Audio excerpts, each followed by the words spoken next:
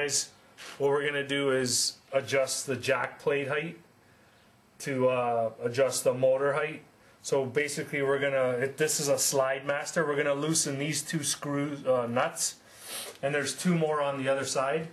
And then we're going to adjust the height of it with a bolt right there. So you can use a socket and you can screw it up or down and it'll adjust the motor. And ideally, what you want to do is you want to use make sure the bolt's level and put a level across touching the bottom of your pad, and then measure the height all the way down to the ground.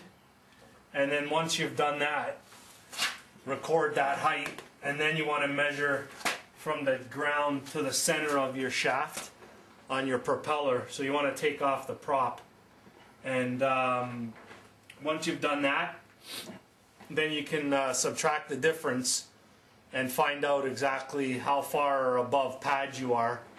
And most of the time as you raise your engine up, you're going to get a little more speed and performance, but you have to watch your water pressure, because if you come up too high, then you're not going to have the proper water pressure. So I'm actually going to adjust mine up, and I'll show you how to do that in a moment. Okay, what you want to do is before you start adjusting anything, mark off with a pencil or a pen or something where the jack plate was as a reference point.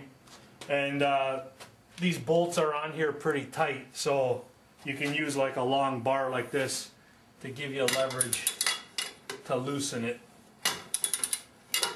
So I'll loosen all the other bolts and then we'll get back to you on how to adjust the middle screw to actually. Okay guys, so I put the socket here, and you just start cranking to raise or lower it, and I found it wasn't going anywhere because there was a bit of a bind once you've loosened these screws. And one tip you can do is lower your motor down, so the skeg down here, so the skeg touches something, like put a piece of wood so it doesn't damage it, and lower it enough that the skeg will take a bit of the weight of the engine, and then that'll free up the jack plate to move up and down. And once you're done, level it again, and then you can start cranking.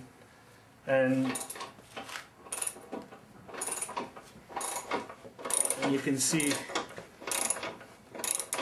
you just keep cranking and then just keep taking measurements. And I was about 5 inches below pad, which is way too much. So I'm going to bring it up to about 3 and then go test it down at the lake and see how that goes and make sure my water pressure is still good. So we'll keep doing this and we'll get back to you.